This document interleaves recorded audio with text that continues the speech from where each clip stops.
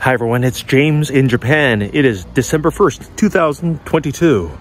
It's a fantastic day to report that YouTube returned my channel called Wow, That's Japan. They removed it last month for what they claimed was a repeated or severe community guideline violation. I know, I was 100% sure that I didn't violate anything. I checked their guidelines, I followed all their don'ts.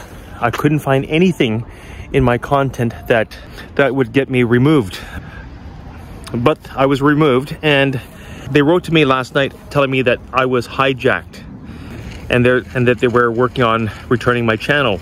I'm just very, very happy that I got it back today, the beginning of the month. I was really dumbfounded. I just did not know what caused my removal. Could it be my lottery? I had a lottery group where people would pay a small amount of money to see my predictions every week. This was for Japanese lottery. I was beginning to think that was the violation, but according to their guidelines, I didn't see that in their guidelines. I was just giving a service. So I'm just relieved that I got my channel back. I keep looking because I'm walking my dog and I don't want him to get lost. And other people who just freak out when I speak English.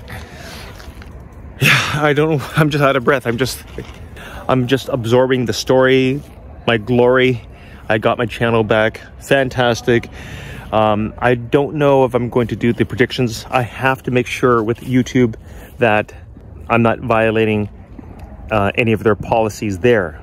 Okay, so for now, I'm not doing any predictions, but I'm just reporting that I got my channel back. Okay, that is it for now. Thanks for listening, and I feel great. Bye.